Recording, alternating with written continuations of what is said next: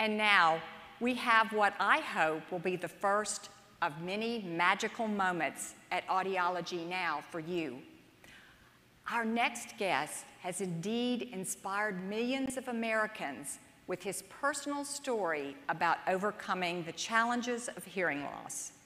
Put in the context of this year's Super Bowl and against the backdrop of a demanding professional career as a super athlete, his story is one of perseverance, determination, inspiration, and success.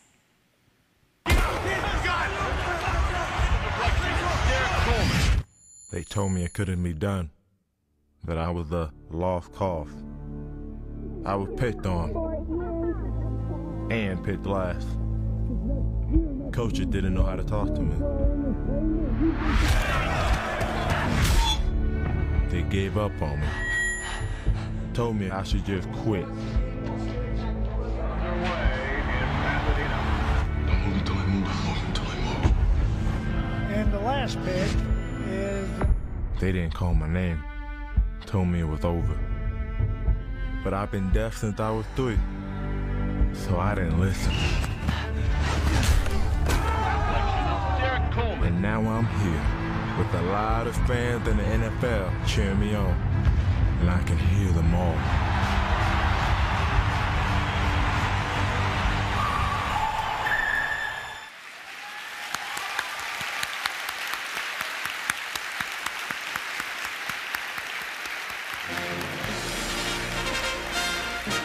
Okay, please join me in welcoming somebody who has come all the way from the West Coast to meet you, Derrick Coleman, this year's Super Bowl championship team.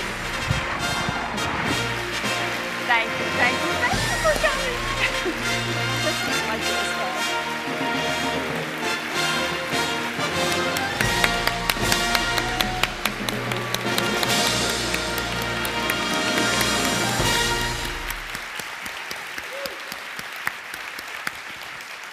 See, I told you they were going to be really excited that you were here.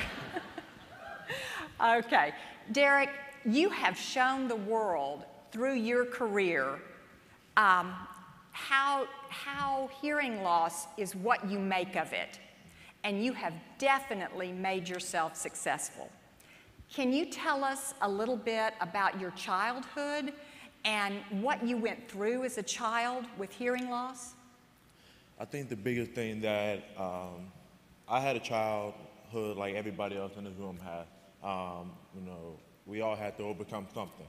I had to overcome hearing loss. Some people have to overcome, they can't really see well or may have ADD. Everybody has something.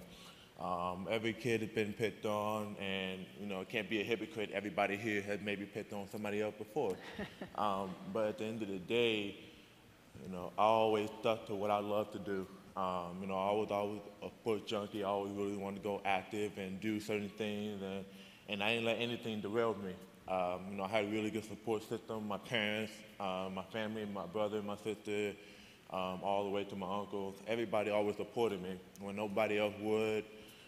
They always told me it doesn't matter what other people think. It doesn't matter whether they say you can't do this or you can't do that. It only matters what you think. The only person that growing up as a Christian, the only opinion that matters is yourself and God.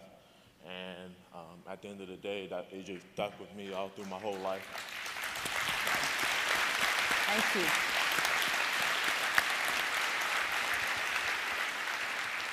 you. Derrick, we know you've had several challenges to overcome throughout your football career, including the coach's difficulty in communicating with you. How did you and your coaches overcome that obstacle? I think the biggest thing it really started was when I was little. It didn't really start on the field or the coaches. It really started when I was little, and it really started with my mom. The biggest thing to that, she always told me, when you first get into a classroom or you first get into any setting, let the person know, let them know that you can't hear well, so some things you may need to be repeated, or they need to speak up louder when they talk to you, and make sure you're looking at me so I can reach your lips or something like that. And just be straight up from the first day you're there, and that happened in the classroom. That also happened in football. From the first day I was with the coaches or the quarterback or whoever I'm dealing with, whatever sport I played, the first day I let them know, hey, I have hearing loss. I may not be able to hear you all the time. I may grab you, tell you to repeat it. Don't get offended or anything like that. I'm just trying to know what's being said. And you can't be embarrassed to say that, because at the end of the day, we all want to know what's going on. Nobody here wants to be left out of anything. Especially in your position. Oh, yeah, I'm nosy, so I definitely need to know everything. And the biggest thing is I can read lips. You know, I never really had to learn sign language or anything. It was just reading lips that came naturally to me. So as long as you just turn around and face me, I just let them know, just turn around and face me and just say what you have to say, and we can go about our business and do what we have to do to be successful in everything we're doing. Thank you. As president of the American Academy of Audiology, I have created a new category of recognition by our Academy, the Inspiration Award.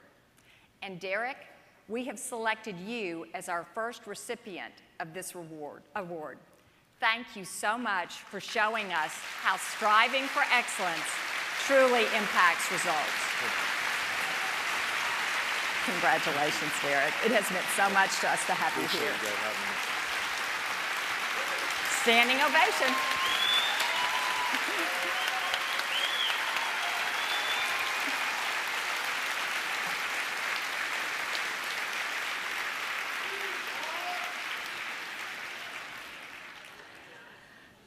I'd like to thank Derrick for being with us, and also to thank Duracell for assisting us in making this magic moment a reality.